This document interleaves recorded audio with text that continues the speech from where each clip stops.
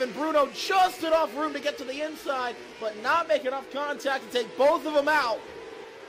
It has been a hard battle, and still 17 laps remaining. It's not done yet. Here comes Bruno one more time to the inside. Not that lap. Bruno continuing to keep that car planted on the bottom, but Scott is keeping his car in a spot where Bruno can't use that bottom line to his advantage. 15 laps remaining. Battle's going to be on for third here between Koonsman and White further back, but keep your eye on the battle for the front, because here comes Bruno in turn one, having a peek. Scott still holds on. Here comes Christian back to the inside, nothing doing. Every move that Christian Bruno has tried to throw at Wayne Scott to this point, Scott has denied. And coming around this time, we're getting close to that 10 lap to go mark. Bruno racing back to the inside off the corner. He's going to have to really send it in once. Oh, they nearly get together. Little bit of contact, left rear to right front. Down the back stretch this time, but they'll see.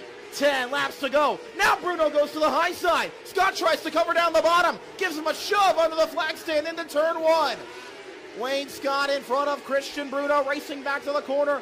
Bruno going up high. Now he's going to make the move around the top side. Christian Bruno changes his line and takes the lead with 9 to go.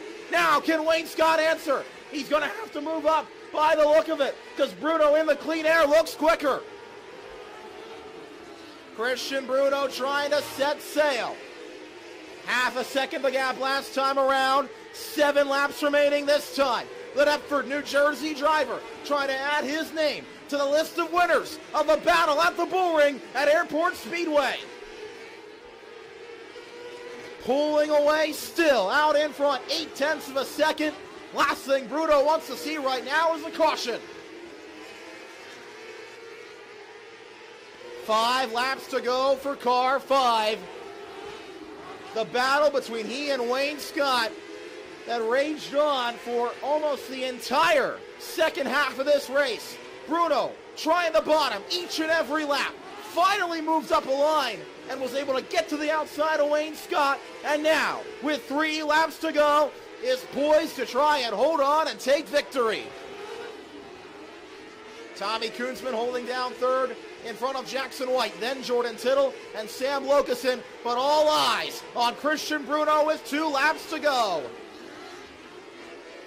He's had a great season of racing, was the champion this year at Action Track USA, former Speed Week champion, got a Speed Week win, and now, as he races down the backstretch for the final time, Christian Bruno's gonna work his way through turns 3 and 4 and take home the win of the Battle of the Bullring, presented by 1313 Enterprises and Betts Garage.